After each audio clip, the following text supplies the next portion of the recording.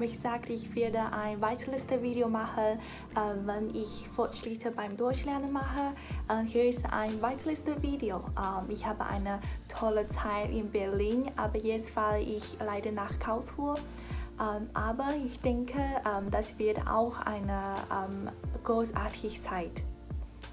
Ich habe herausgefunden, dass ich mir Deutsch lernen, obwohl ich keine Kurs online mehr belege.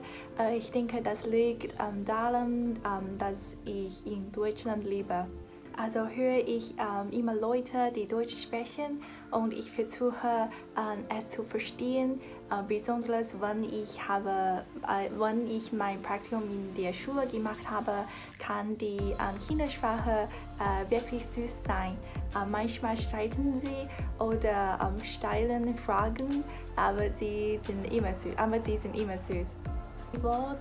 Bevor ich das Praktikum in Deutschland absolvierte, wusste ich nicht, was ich nach meinem Abschluss tun sollte. Ich bin nicht sicher, ob ich in Hongkong oder in Europa einen Masterabschluss machen werde.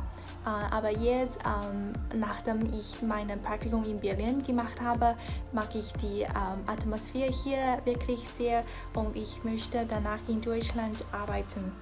Ich habe schon viele Orte besucht, aber Berlin ist meine Lieblingsstadt.